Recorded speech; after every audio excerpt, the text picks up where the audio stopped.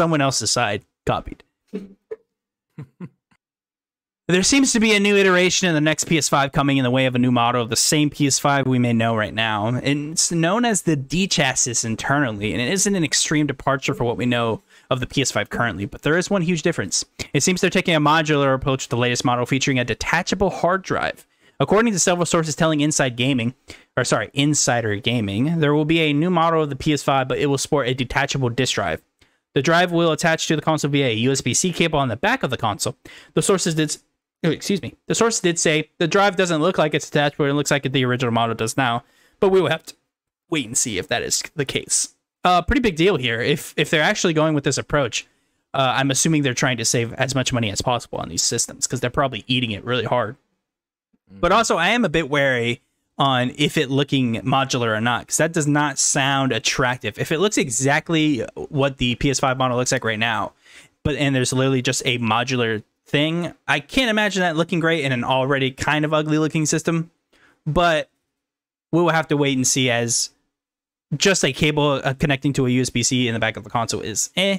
And also, I'm not loving that they have to cut yet another thing of the PlayStation 5 when they're upping how much it costs. So why are you having to break it down further? I thought that was the whole point. Very confusing a little bit all around, but again, this is a rumor and some speculation, so we don't even know if it's fully true or not. I mean, I'll say real quick, I actually like that this thing is real. I like the idea of modularity is what I want more than because if you buy a digital PlayStation 5 right now, you're locked into it. You can add a new drive or whatever, but you can never have a disk drive in that thing, and that's final.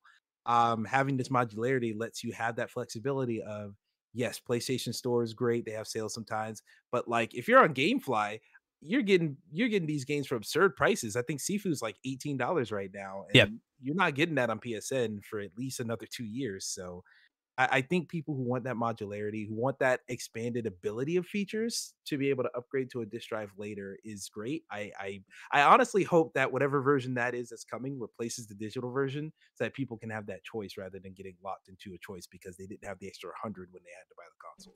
So I will quickly go back on what I said. I should have probably been more clear. I don't mind that this exists, but I hate if this is the case, not fully certain if it is or not, but if the $500 console that you're buying is just a digital with a detachable USB-C drive in it, that is a big turnoff for me. I actually love that this thing exists just in theory as an option. And hey, we get that some people had to buy digitals because some people, frankly, didn't have a choice when it launched. They were like, maybe you went to GameStop or Walmart and they're like, oh, we have our digitals. You had to buy it. Now you're stuck on digital things. I doubt they care that much, but maybe that is why they're doing it, because they want you to buy digitally. They don't want you to buy physical. But if that is the case, yeah, that's awesome. But if the $500 console is literally just the digital with the detachable disk drive, that sounds terrible. But I do like that this exists.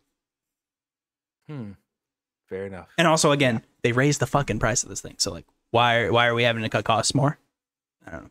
I don't even know if it's a cost cutting thing. I think it might just be giving consumers choice because they didn't give them the choice with the price. So that's true. Let's throw them a bone somewhere. That's true. But again, I think I will definitely be on your side if the 500 console is not just a detachable disk drive. Everything I would say pretty much void if it just remains how it is. But if it is, I'm not going to like that very much. Understandable.